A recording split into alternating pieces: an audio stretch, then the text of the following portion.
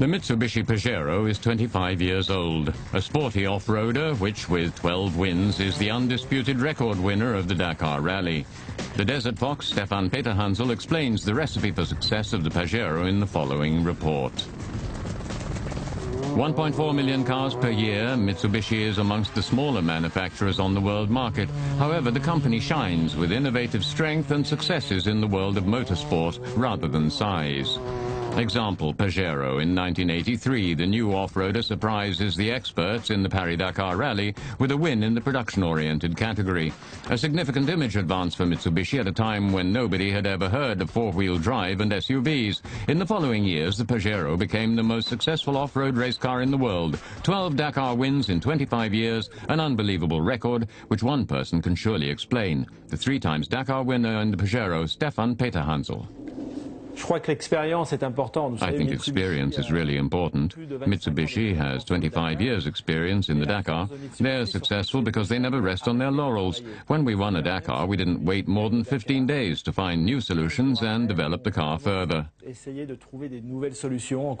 Plus performantes. Et donc c'est ça vraiment qui est important, c'est jamais s'arrêter de travailler et toujours développer, développer, développer. Fascination Dakar. The merciless rally is seen as one of the last real motorsport adventures, almost 9,000 kilometers through Africa. The Desert Marathon started in 1978. The hardest motorsport race in the world. To win this rally is invaluable for the image of the winning car. Car manufacturers pour millions into the development of the cars and hope to become as successful as the Mitsubishi Pajero.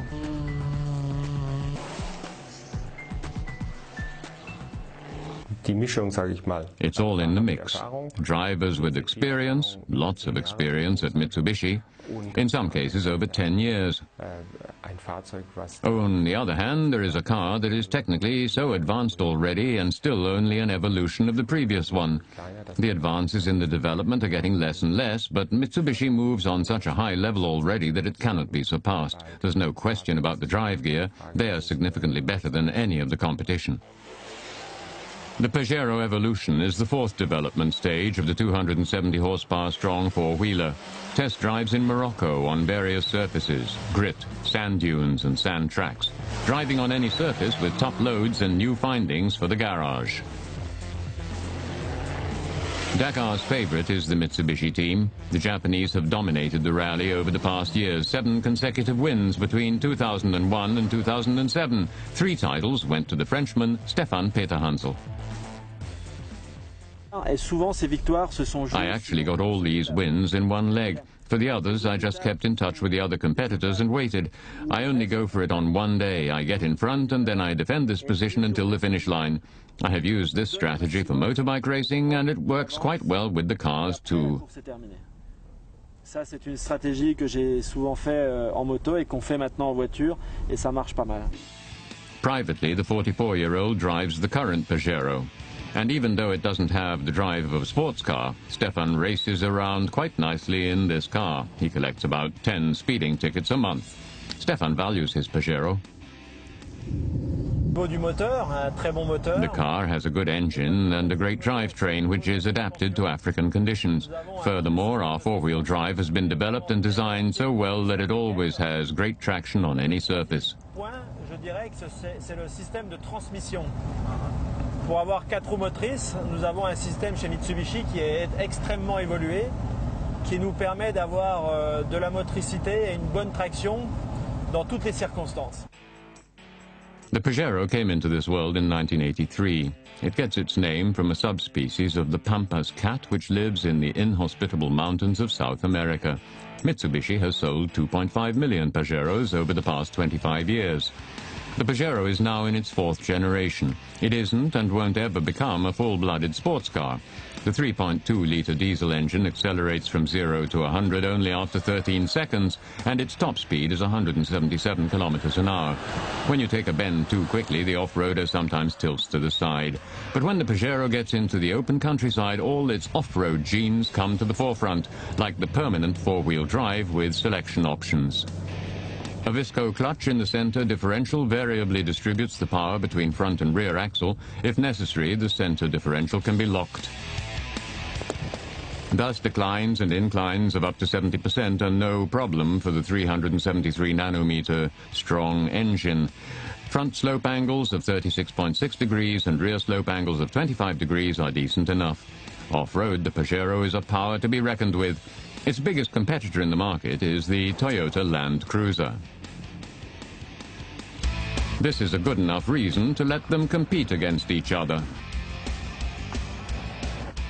The common rail diesel engine of the Land Cruiser provides a steady 173 horsepower. Toyota promises a low consumption of 9 litres. Buying it is expensive. For an automatic gearbox, you need to fork out 45,000 euros.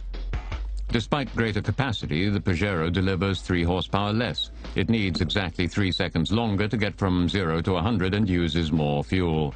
However, it is about 4,000 euros cheaper than the Japanese Countryman.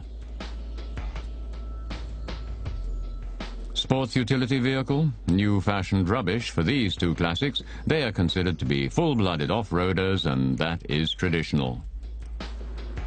The Toyota is different. It seems significantly rounder. It is 8 centimeters narrower and thus more delicate than its rival. But soft looks different because the gentle metal curves hide a tough off-roader. By the way, with 5.3 million units, the most sold in the world. All predecessors built since 1951 were expedition vehicles par excellence, and you could just not bring them to their knees. Its robustness and reliability also gave the Toyota its nickname, Bush Taxi.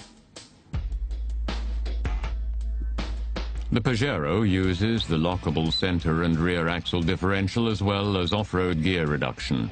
A plus point for the Pajero compared to the Land Cruiser is the independent wheel suspension at the rear axle, which improves the traction off-road. Off-road, the Pajero wins by a nose.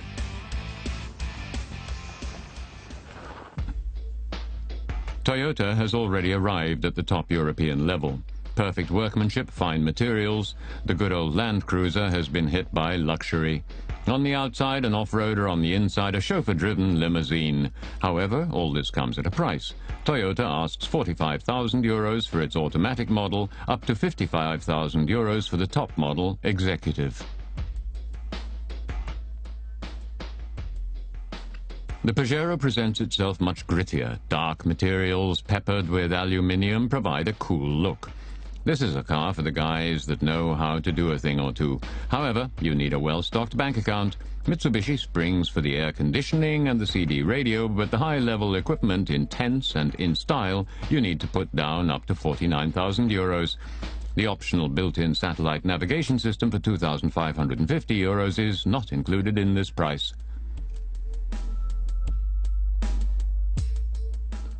Off-road, both are a power to be reckoned with. But now these Japanese mountain goats have to prove themselves on the road as well.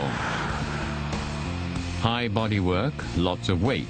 With its 2.3 tons, the Pajero is not in a good position for the dynamic excursions on asphalt. However, the Pajero gets plus points in this class with its direct and pinpoint steering.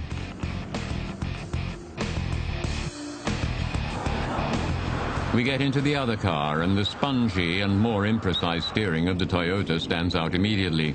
The Land Cruiser is designed for comfort on the road.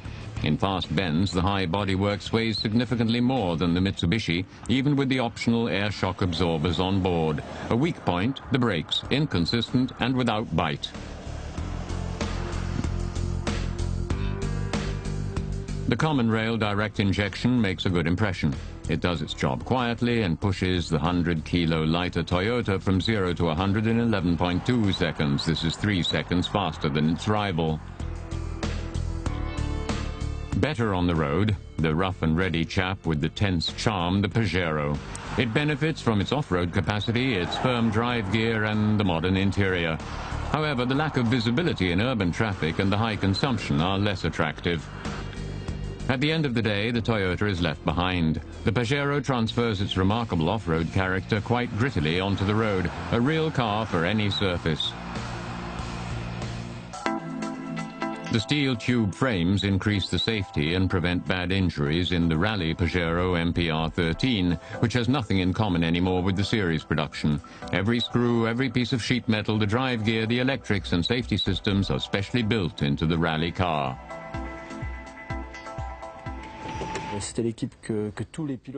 Everybody wants to drive for Mitsubishi because they have the most experience, reliability and performance, especially for the Dakar. Mitsubishi has a tough car, a good team and good results. Money is also available. It's a winning team. I want to stay with them. On a des bons résultats, même avec plus d'argent. Je préfère rester chez Mitsubishi, qui est vraiment une équipe faite pour gagner. The famous Dakar Rally, currently the most important event for Mitsubishi. The corporation always wants to win against the competition. Nothing is left to chance. An army of service personnel and trucks repair the damaged cars during the 2 racing weeks in January.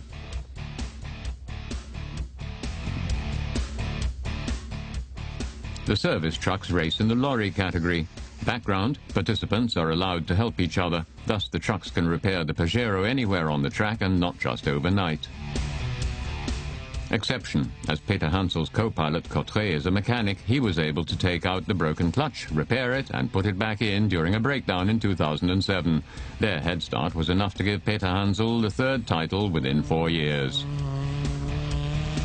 Mitsubishi realized its dream of winning Dakar 12 times, but the competition is getting closer every year. In 2007, Peter Hansel didn't win one single leg, but it is still enough to win the title at the end. In 2009, the new diesel race Lancer completely failed during the Dakar Rally. Only 10th place, a disaster.